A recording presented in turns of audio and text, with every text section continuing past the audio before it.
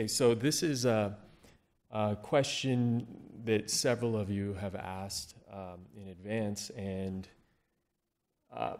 it is, let me bring up the slides, regarding just, given a sequence, the idea of identifying epitopes from that sequence, whether they be B cell, T cell, you know. And so this is obviously different than prediction in the context of using the database, but there is certainly a wide open set of possibilities if you were to do this in a prediction realm. So that's obviously tomorrow. Bjorn will introduce the analysis resource shortly. So what I'm going to cover more is, you know, how would you take a protein, for example, an antigen sequence of interest, and show what epitopes have been identified or in the database already? And one can imagine that there would be sort of two ways, two starting points. One possibility is you just have a, you know, your raw sequence, either from in-house or some other source. And then the other common one is you identify a GI, and that's your starting point. So, you know, both of these are obviously viable options. The latter case, where you have a GI, is one that we've covered fairly extensively, but maybe not explicitly enough. And that is that you can just, in the antigen box, simply put the identifier in. And if we have data linked to that particular source, it will come up. So, you know, for example, in this case, 1153. You know, you can get a quick jump to your protein and do a search there. But the one I wanted to show you would be more like a scenario where you have sequence. And we've done this, I think, with several linear just peptides. But if you have a protein sequence, you can use the substring and or blast match for homology to see what we may have captured from the literature that way. So the substring is a good go-to, and basically the question being asked here is, are there epitopes that are identical matches within that stretch in the database? So kind of in the spirit of what Carrie said, you know, you can start off with this, and then if you get nothing, you can loosen your criteria and go back to a blast and start maybe at 90 and drop it down depending on what your interests are.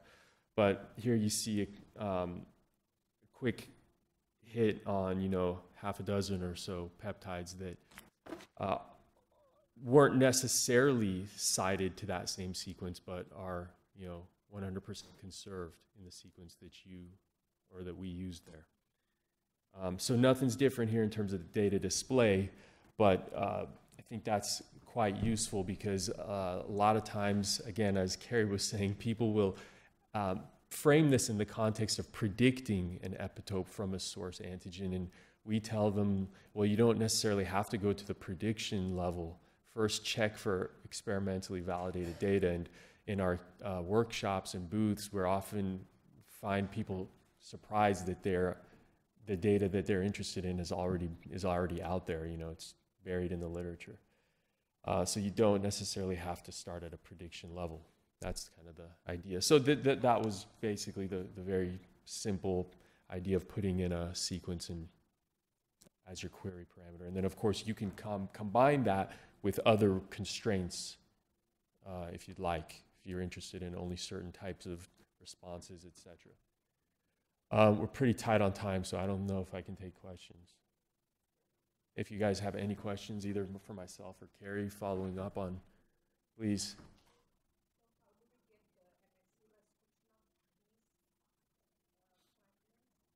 Sorry, would you mind using the mic, please? How do we know the MHC restrictions of this list? Okay, so if there are T cell responses, you can go to the column that Carrie had pointed out, and, you know, either sort, download the data and look at it that way. So if the restriction has been reported, it's located here.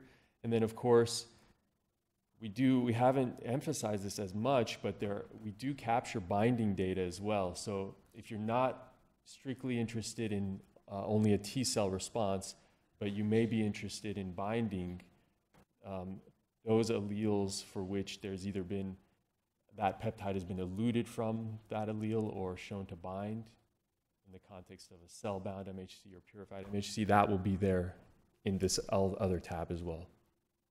I hope I addressed your question. Yes? Okay, great.